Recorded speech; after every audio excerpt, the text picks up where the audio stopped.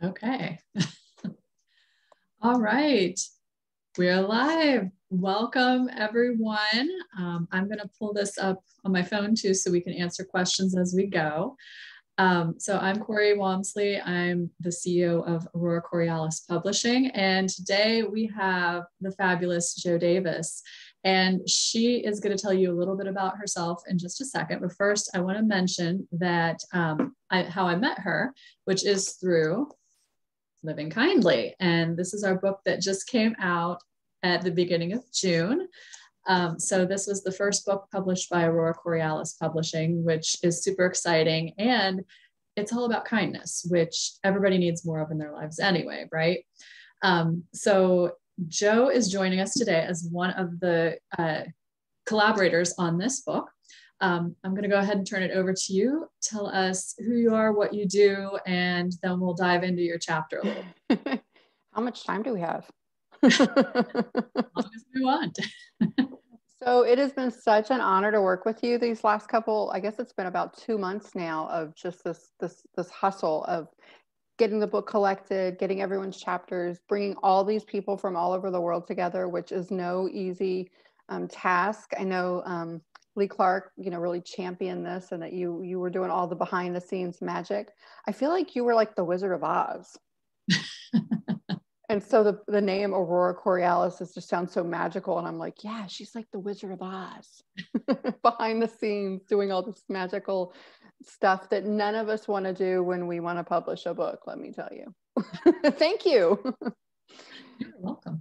You're so welcome. So a little bit about me.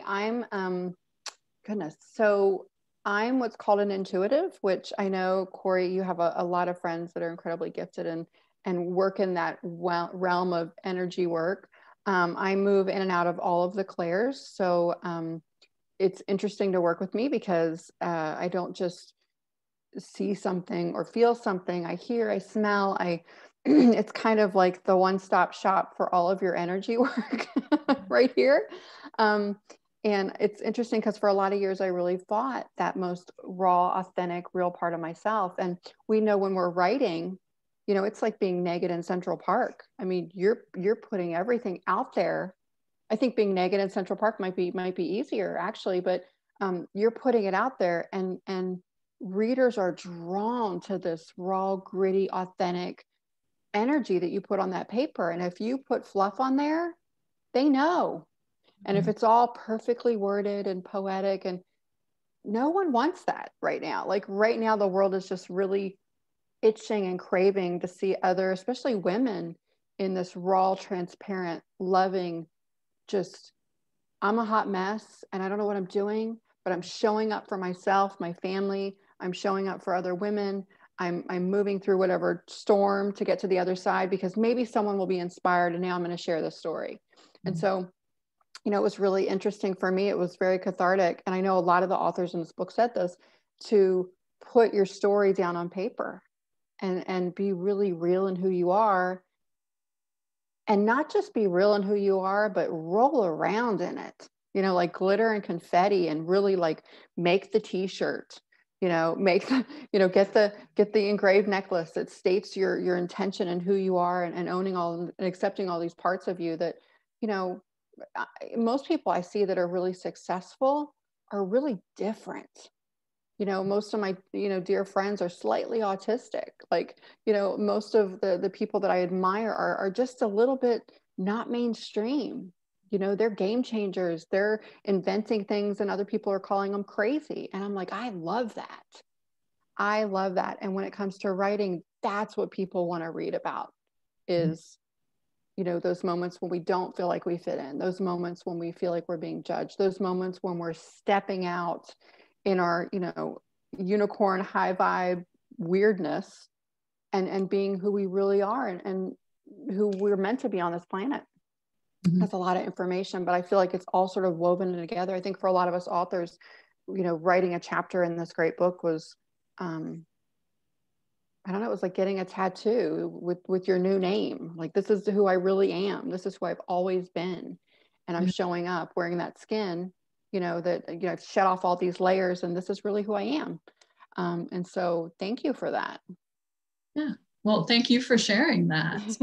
And I think that's an important thing to talk about too, is, a lot of people think, okay, I have to write this book. Oh, I have to be Charles Dickens. I have to do all this flowery stuff and take forever to describe the way the tablecloth sits on the table. Like, no, that's not what we want. We want to hear raw and real who you are in here, dirt and glitter and everything. And I think that can be challenging because we see, things like that held up as this is what we want. But really, if we're trying to do that, then we're just flattening ourselves and pressing ourselves into the societal mold again. Yeah, which is so boring. Yeah. So boring. Nobody wants to see that. Yeah. That'd be a great name for a book, Dirt and Glitter. Somebody go write that book, Dirt and Glitter. I was liking how you said naked in Central Park. I think that should be a book too. Yeah, for real. That should totally be a book. And the greatest writers, the writers that I really admire anyway, I think Brene Brown right now is very articulate, but she has these glimmers in her writing where it's just raw and saucy. And then you've got Jen Sincero, who's super saucy, who I would totally invite to a barbecue and we would be BFFs. Like, oh yeah. So that's the kind of writing that I'm seeing all these women who are like, I mean, that's what they've got stacked up in their house. And I'm like, oh, yeah, that's real and raw and gritty and beautiful and messy. Yes. And perfect.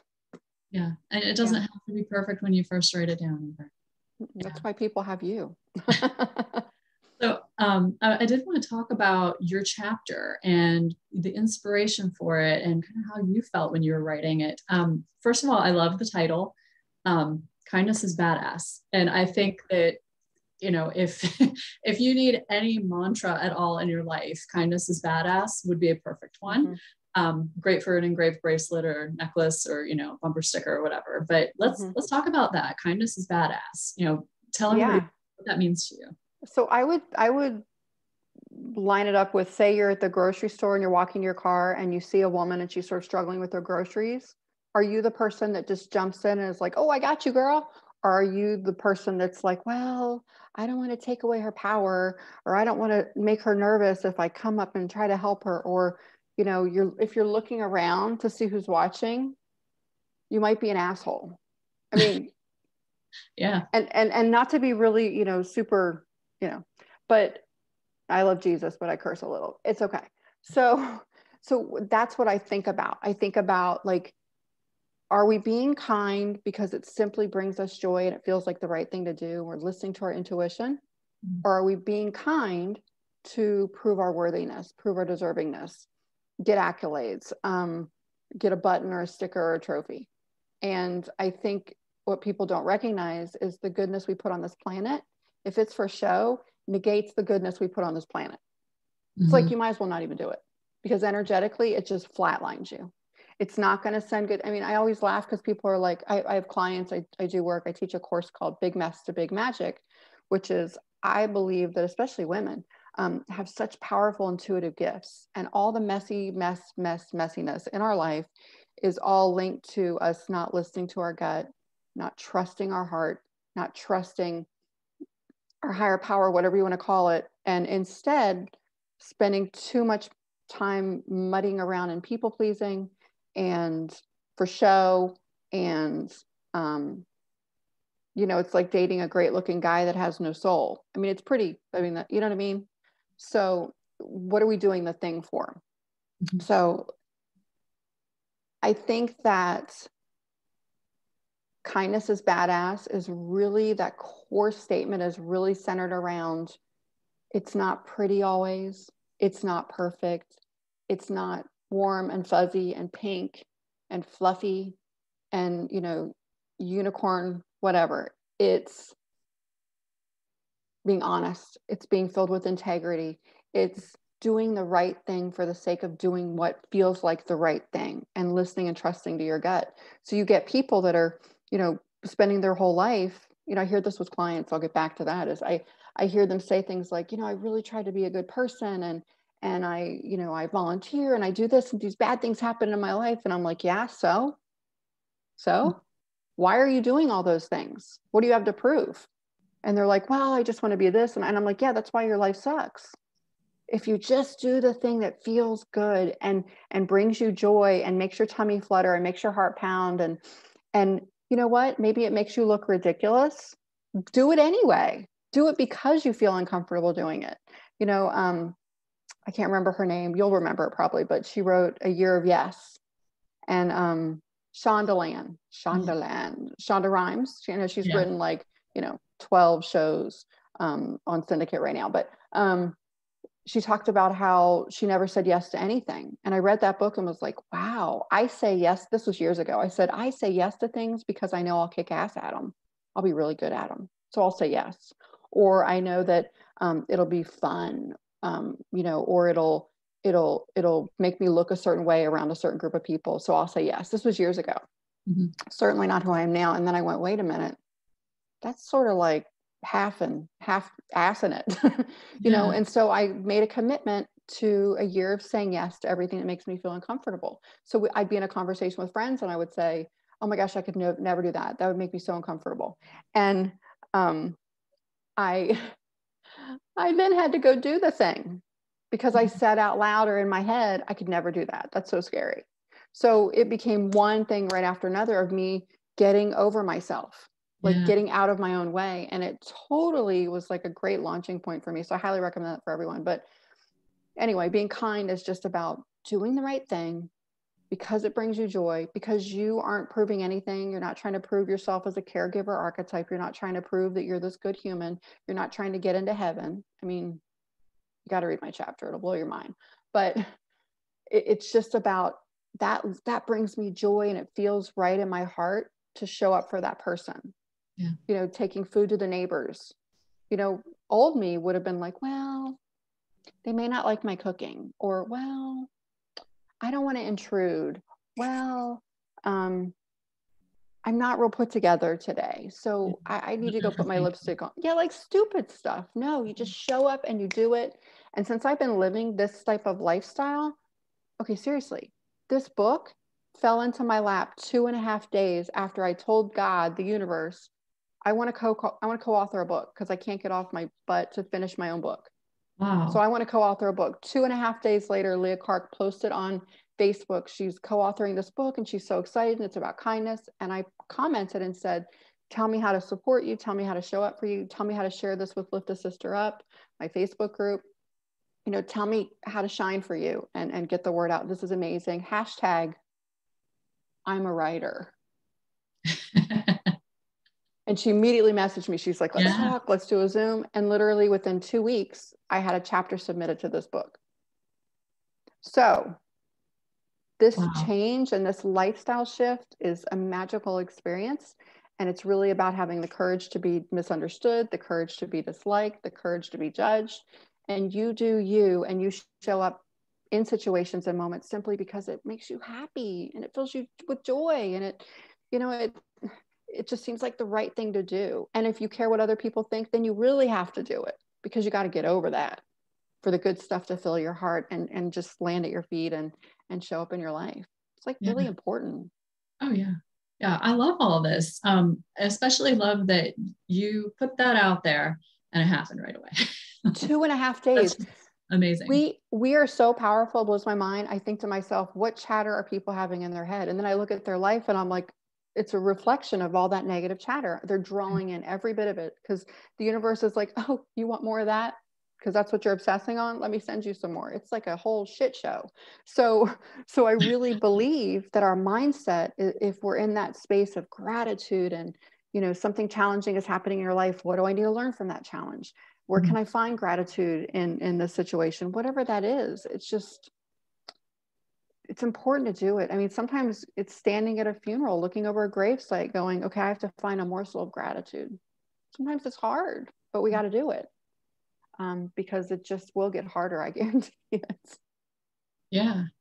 Yeah. And I wanted to circle back. You were talking about intuition and I just feel like that's the overarching theme here where you're talking about saying yes to things. And I always feel like because we're kind of taught to like press that down, like, oh, go ahead and fit into this box, even though you don't really feel like you belong in there. Like, go ahead in. It's great. Right. It's great once you're in the box. It feels like we are constantly, guided in that, especially when we're younger and we have, all the well-meaning adults who are over us, like kind of, okay, do this, Oh do yeah, this, like and then be successful. Yeah, like go give Uncle Tom a hug or Uncle Bob a hug, and you're cringing. Yeah. Because you know something about him. You feel in your gut something's off. Yeah. It's not safe. But our parents are like, go give them a hug. And you're like, they're creepy. Yeah. But that's the beginning of all of that kind of stuff. Yeah. That's the beginning of all of that. And that's our superpower. Yeah. I mean, that's our gift. It's like, I call it in my coursework and with my clients, I'm like, that's your red phone to God. Like, that's your guides, your angels, whatever you want to call it. Your dead grandmother who's up there going, stop dating him. He's bad. Yeah. I mean, come on. And we're not listening to it. And we feel it sometimes in our belly. Sometimes we'll start having stomach problems. Sometimes we get these little gnawing headaches. Sometimes our chest will sort of feel like it's going like that. It shows up and it's always trying to talk to us and help us and guide us. And we just stuff it down because we're like, what will people think? Or we're like, oh, I can't possibly say that. Yeah, it's my truth, but I can't possibly express that. So we just keep stuffing it down, where it's like, if you speak from the right place of your heart and you speak from a place of love, and it's honest, but as long as it's from a place of love, you can say anything. You can get away with anything. Right. And people are like, they will receive it from that energy and that frequency. And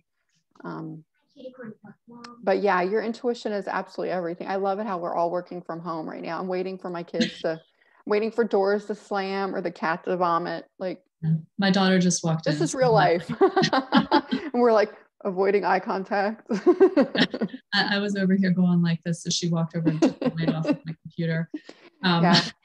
Just wait for my cat. My cat will come in the screen shortly, I'm sure. But yeah, your intuition is everything. It really is. And the people that really listen to it and the people that hone in on it, they're also the same people that know who they are. Like, they know who they are. They're not navigating their space based on all these other people in their lives. They're like, I know who I am. And they have courage. And they say, yes, I can agree to that because it resonates with my heart, or no. And, oh, I'm sorry you're disappointed, but that just doesn't feel right to me. I'm out. I mean, look at how many people during COVID were like invited to parties and they were like, yeah, just something feels wrong about it. I don't feel like going. I just feel like it's like, I just can't seem to get ready to go. Something is like keeping me from going. And they don't go. And then like 10 people end up with COVID and like 4 are in the hospital.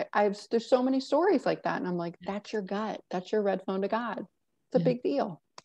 Yeah. And so I want to kind of flip that now. We were talking about kindness earlier and about that intuition, and then we stop it ourselves. How do people get out of stopping that? So like we were talking about the lady in the parking lot with, juggling her groceries. And we see that and we think, oh, I don't want to scare her, or, I don't want to bother her. She's got this. How do we stop ourselves and let ourselves just trust our gut that, hey, we got that ping and we need to just trust that? I think, Corey, it's like the deepest part of your heart. Like, if you can connect with that deep, deep part of your heart, the core of who you are, which is a human on this planet, it's in our blood to be kind. I mean, when we're kids, we're sharing everything. We're running up to strangers, hugging them because we feel like they need a hug and our parents think we're weird. We're giving away things. We're generous. We include people. We don't understand racism. Like, we don't know any of that. We're taught all that crap. So it's that core, deep, cellular, just the deepest part of who we are, that soul space, I think, that is when we're seeing something and we see someone that needs help, we have to dig into that part of us that goes, I don't give a crap what anybody thinks. This is the right thing to do. And I can sleep well knowing I did that because I just got me to bounce it off of, me, my higher power, if you're religious, if you're not, whatever. But I just have that soul part of me to be okay with it. And, I wrote this expression. I might've heard it from someone else. I probably shouldn't take credit for it, but the ghost of regret are what stand at your bedside, on your deathbed. Mm-hmm. So how many do you want there? You want a party with family and friends, the real people in your life that are going to bring you, chicken noodle soup when you have the flu, that are showing up for you during the messy and the gritty, the muddy times of your life? Or do you want to invest your time doing things for the wrong reasons? And then all these ghosts of regret are around you on your deathbed going, why were you afraid? Why were you afraid to show up for other people? Why were you afraid to say yes to yourself and turn down, an invitation to something because you knew you were spreading yourself too thin over and over and over and over again? And then you got sick and now you're on your deathbed because you lacked courage to do the right thing for your soul, which is sometimes saying no to other people and saying yes to ourselves. So I think it's that space where you just, I think it's all about courage. I feel like courage is like the root of all of it.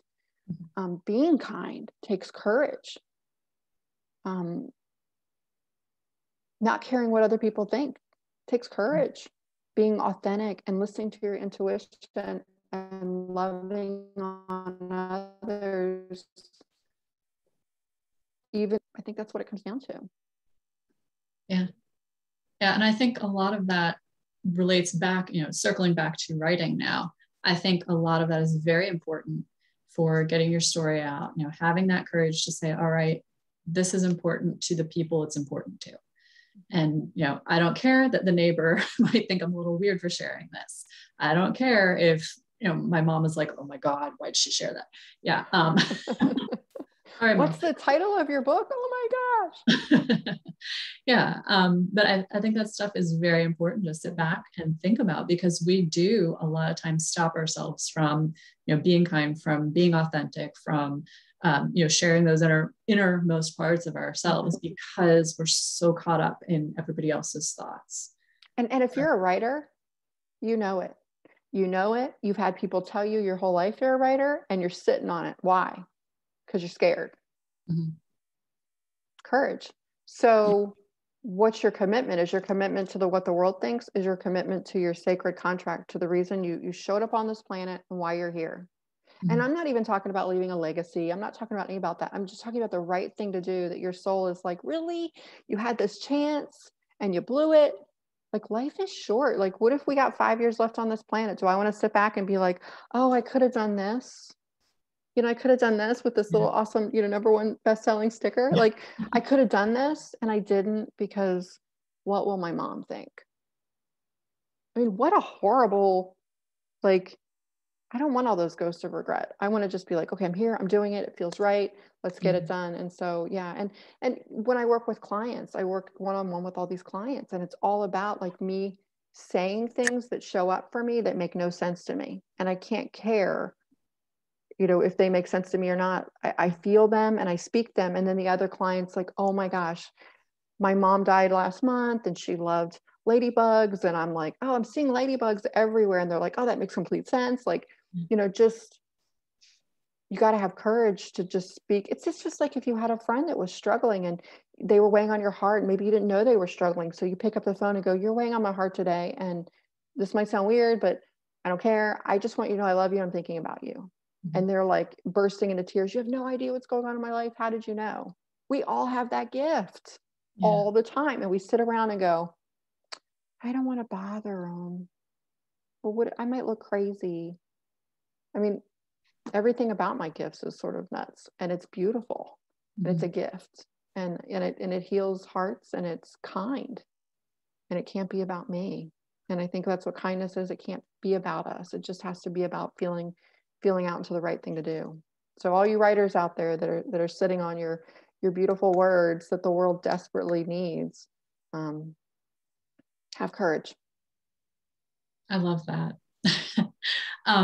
And we've been on here for a while, so I don't want to take up your whole day, even though we could sit here and talk forever. All day. This is such a great conversation. But yeah, I just wanted to know, let's say, somebody is thinking about a book. They're thinking about writing their chapter, maybe in an anthology, or, finally grabbing that courage and saying, all right, today's the day I'm going to start it. What would you tell them? I always heard this. I've heard this from every writer. Every writer I know is like, write every day. And I'm terrible at it. Like, I'm a good, give me a topic and I'll write it. It'll be awesome. Give me a chapter, I'll write it. It'll be awesome. Like, I'm good at that. but I'm not really good at writing every day. And I think that's something that I need to get better at. I think it's something I encourage everyone else to, because they think they don't have the material. But once you start writing on a regular basis, when I've been in those seasons, I've been much better at it. When I have, you end up with a lot of material. I also think that collaborating with a mentor is huge. I think that anthologies are brilliant, getting a group of people together and pulling in all that information. It's fun. And it also gives everyone an opportunity to get their platform out there. I will tell you this with writing, when I would get stuck there, the springtime, writing outside, I can knock out. Yeah. Something about being in nature and not being real hot and miserable is great for me. I would highly suggest for people, if you can find a space. I actually wrote my chapter outside, like boom, done. Yeah. So finding a place, Brene Brown did a post the other day about how she wants to write another book. I don't know if you saw this, and she was talking about the Black Abyss.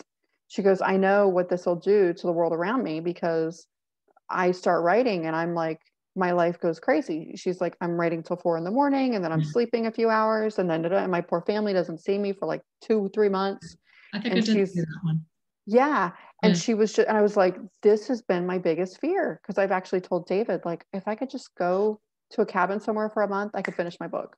Yeah. Because I'm ADD. Who isn't? I mean, if you own a cell phone, you're ADD. Yeah. But that's what I would encourage people to find, like, what works for you. When have you written well in the past? Was it an assignment? Then you need a buddy. You need a buddy to help give you assignments and keep you accountable. Like have a partner. Is it being in a specific place? Are you a beach girl?